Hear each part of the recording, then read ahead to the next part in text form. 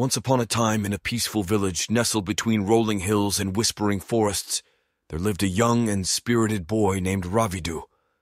He was known for his infectious enthusiasm and boundless curiosity.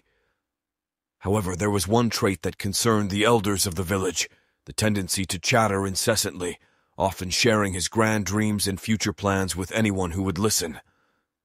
The village also boasted a renowned Zen master named Master Tai, known far and wide for his wisdom and serenity. One day, intrigued by the tales of the wise master's teachings, Ravidu decided to pay him a visit. He hoped to gain some insight into the significance of his constant chatter and learn to channel his words more wisely. Ravidu approached the master's modest hermitage and found Master Tai sitting in deep meditation beneath a towering cherry blossom tree. The air was filled with a sense of tranquility that instantly drew Ravidu in. He approached the master and, with a deep bow, requested guidance.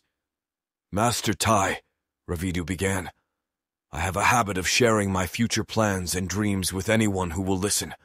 I often find myself revealing my intentions without much thought. Can you enlighten me on how to use my words more wisely?" Master Tai opened his eyes, their gentle gaze resting upon the eager young boy. He nodded and began to speak. "Ah, young Ravidu, your quest for wisdom begins with recognizing the power of your words. Let me share with you a story, the story of the 3 sieves." Master Tai began his tale by recounting the story of Socrates and the 3 sieves. He explained to Ravidu how Socrates had stopped a friend from sharing gossip and introduced the concept of the first sieve, the sieve of truth. "Before you speak, Ravidu," Master Tai advised, "ask yourself, is what you are about to say true? Socrates believed that only words grounded in truth were worth sharing." Ravidu listened intently, realizing that his habit of sharing grand plans and dreams sometimes involved embellishments and exaggerations. He understood that truth should be the foundation of his words. Master Tai continued his teachings by explaining the second siev, the siev of goodness. He shared stories of individuals who had spoken words that brought harm or negativity into the world and contrasted them with those whose words had inspired kindness, empathy, and positivity.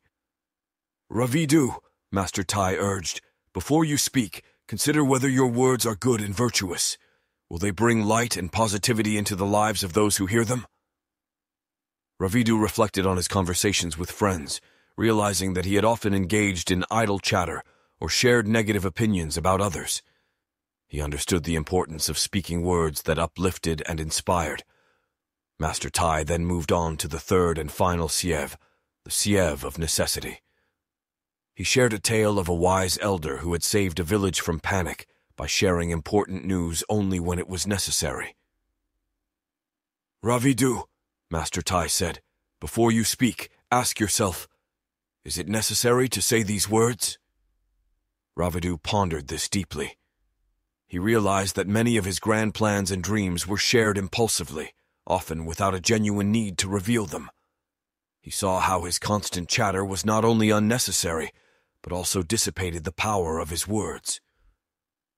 As the sun dipped below the horizon and the evening stars began to twinkle, Master Tai summarized the lessons of the 3 sievs for Ravidu. "Ravidu," he said, "the 3 sievs teach us the importance of using our words with mindfulness and wisdom. Only when our words pass through the sieves of truth, goodness, and necessity are they worth sharing with the world. The rest is simply noise." Ravidu sat in profound silence, absorbing the wisdom of Master Tai's teachings. He realized that his habit of sharing future plans and dreams without consideration had been like scattering seeds in the wind, with no intention or purpose. In the days that followed, Ravidu embarked on a transformative journey. He embraced the teachings of the 3 sieves and began to speak with greater mindfulness and purpose. He chose his words carefully, ensuring they were grounded in truth, goodness, and necessity. As time passed, Ravidu noticed a change in his interactions with others. His words carried more weight, and his intentions were clearer. He found that people began to listen more attentively when he spoke, and his relationships deepened. Ravidu's newfound wisdom extended beyond his words. He applied the lessons of the three sieves to his actions and decisions, guiding him toward a life of greater authenticity and purpose. Years later, as Ravidu continued his journey of growth and wisdom, he became known throughout the village for his thoughtful and purposeful words. He shared the story of the three sieves with others, passing on the teachings of Master Tai to the next generation. Master Tai, having witnessed Ravidu's transformation, smiled with contentment from his place in the realm of timeless wisdom. His legacy lived on in the heart of Ravidu and in the lives of those who embraced the power of mindful speech. And so, the story of Ravidu and the three sieves became a cherished tale in the village, a reminder to all that wisdom lay not only in what was said, but in the thought and intention behind each word. Ravidu had learned the valuable lesson that speaking less and speaking wisely could be a powerful source of transformation and enlightenment. Do not forget to click the subscribe button and like to the video.